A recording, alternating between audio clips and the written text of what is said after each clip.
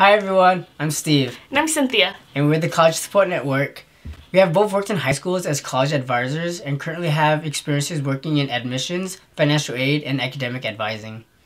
We're both passionate about college access and understand that applying to college can be really confusing. That's why we're here to help by providing you key information to empower you to achieve your college goals.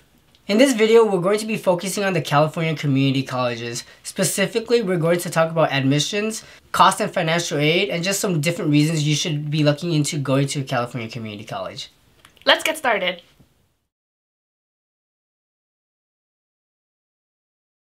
The California community college system is the largest system of higher education in all of the United States. Their first campus was Fresno City College, and it opened its doors in 1907. A fun fact is that Fresno City College is actually the second oldest community college in all of the United States, with the first being Joliet Junior College in Illinois.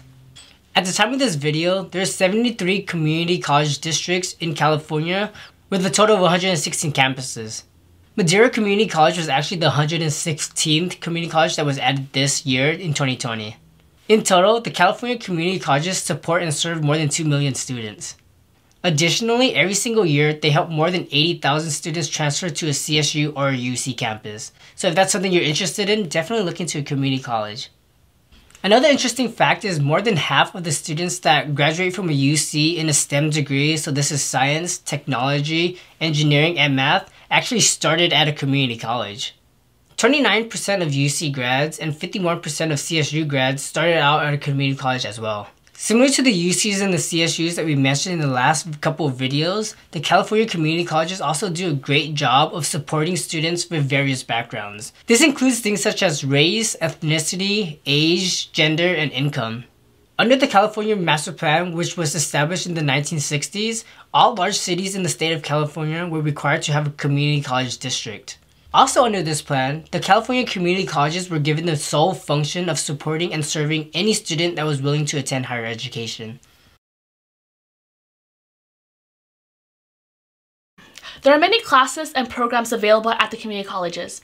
Non-credit courses are classes that do not earn you credit but can provide you important skills and information.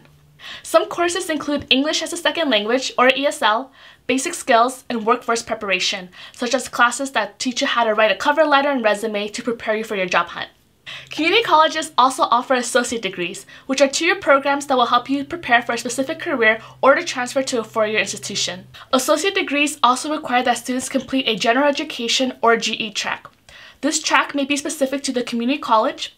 If you're interested in applying to transfer to a Cal State or UC, you should look into the CSU GE Breadth and IGETSU requirements. Common associate degrees include web development, accounting, nursing, and radiology. It's important to note that not all colleges offer the same programs, so it's important to do your research. Certificate programs are similar to associate degrees in that they allow students to learn basic skills and knowledge in a specific field. However, they are generally shorter and require less time to complete because they don't have a GE requirement. Certificate programs are good options for students who may not wish to transfer but do want an education so that they can enter the workforce as soon as possible.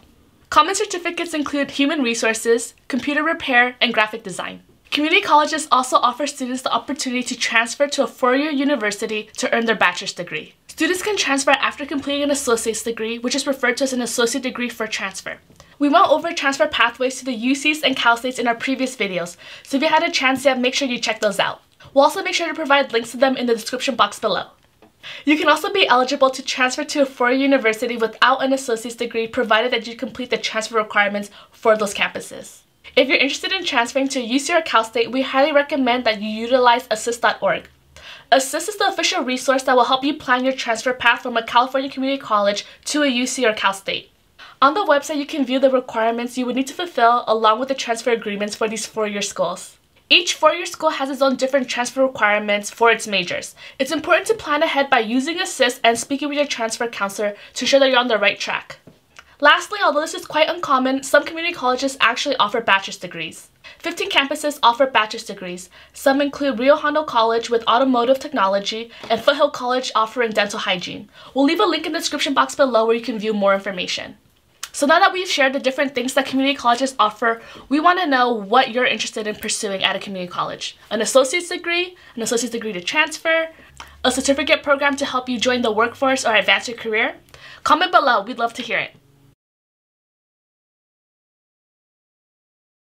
So what are some different reasons why you should consider going to a community college?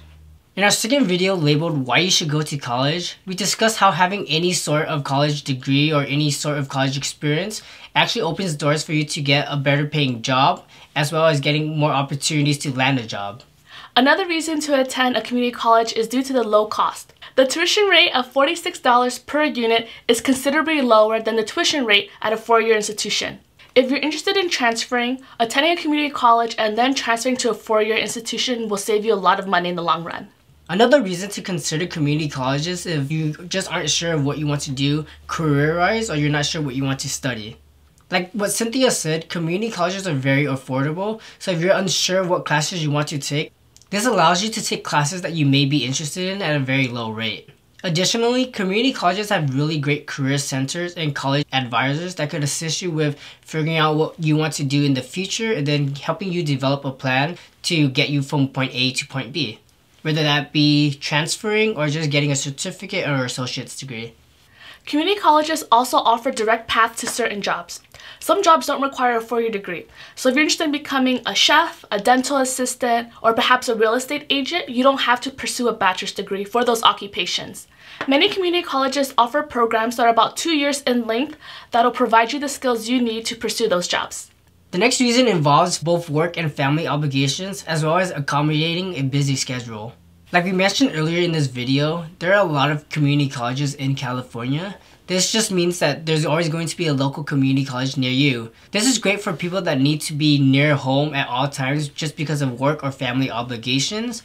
Additionally, community colleges offer classes online, at night, and even over the weekends. This means if your schedule is busy, you should still be able to find courses that accommodate that busy schedule. Another big reason is the opportunities offered by community colleges. Some students know that they want to pursue a 2-year degree. Some other students may want to pursue a 4-year degree, but may not have been accepted into any 4-year institutions or the 4-year institution of their choice when they applied while they were a high school student. Attending a community college allows students to take classes they need to transfer to a 4-year institution if they decide to do so, and earn an associate's degree along the way.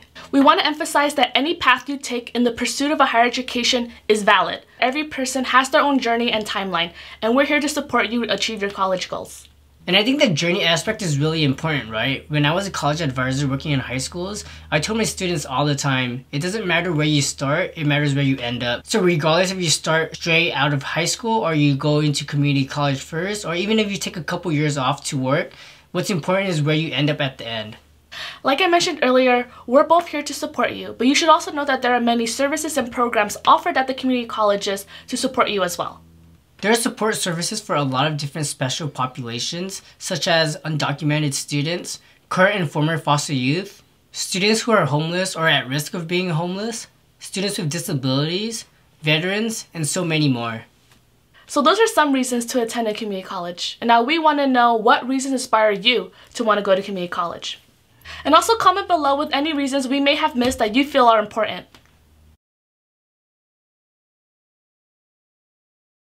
So how do you get admitted into a California community college? That's a great question.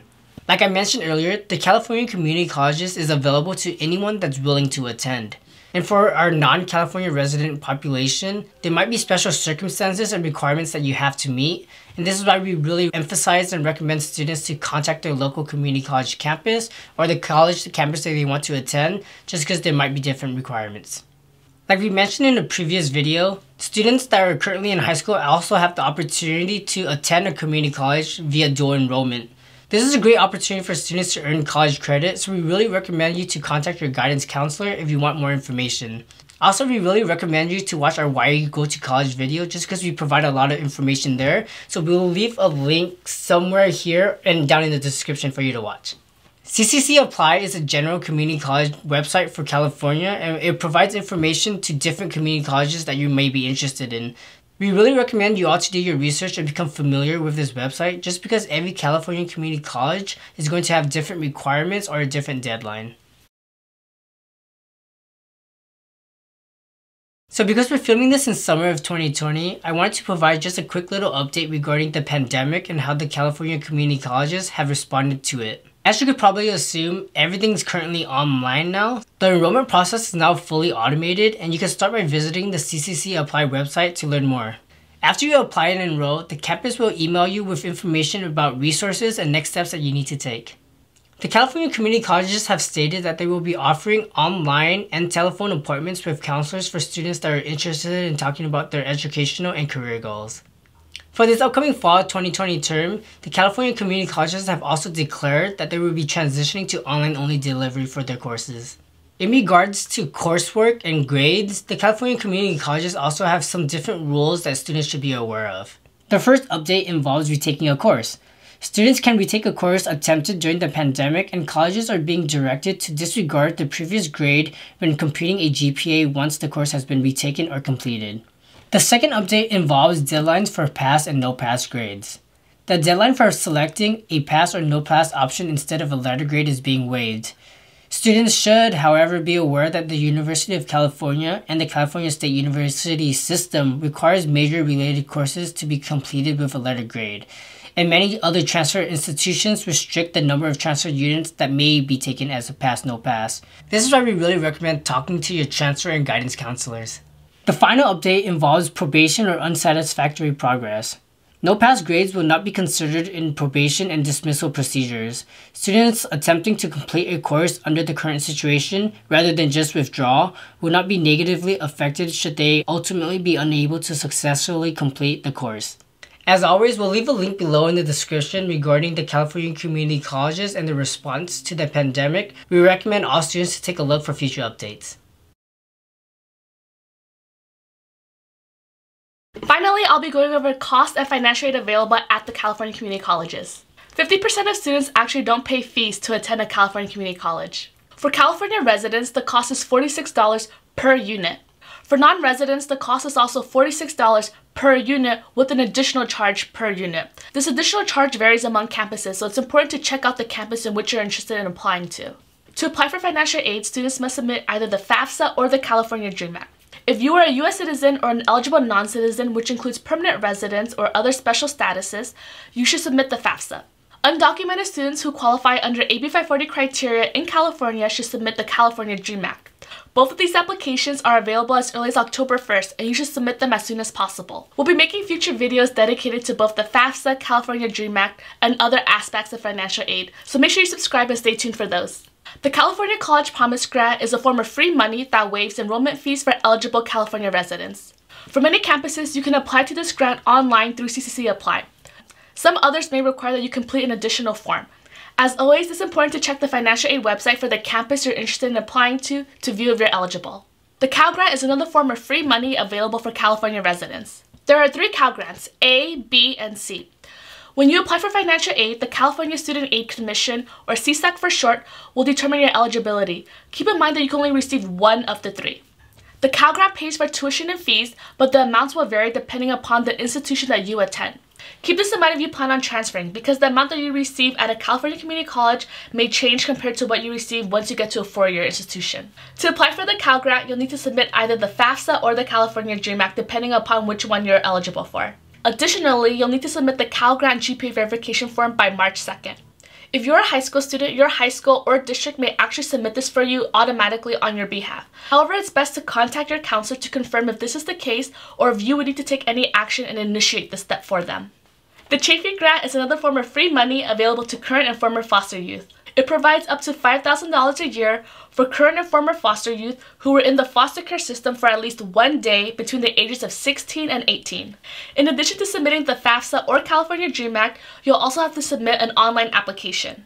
We'll also provide a link below for you to access that. If you're a current or former foster care youth, you should become familiar with the Guardian Scholars Program. The Guardian Scholars Program exists at California community colleges and some 4-year schools. The program supports current and former foster care youth by providing services such as financial aid, mentoring, academic advisement, and tutoring. If you're a current or former foster care youth, make sure you check out the different schools that you're interested in applying to see if they offer this program. The California community colleges have created their own financial aid resource called ICanAffordCollege.com. Check out their website to view more information regarding applications and the different types of aid available at the community colleges. We hope that this was useful. If you have any questions regarding your specific circumstances, please contact the financial aid office directly at the campus you're interested in applying to. Hey y'all, thanks for joining us today. If you learned something new about the California community colleges, please give us a thumbs up. It really does help our channel out. If you want to learn more, make sure you click that subscribe button and hit that notification bell so you'll be notified the second we post a new video. Peace.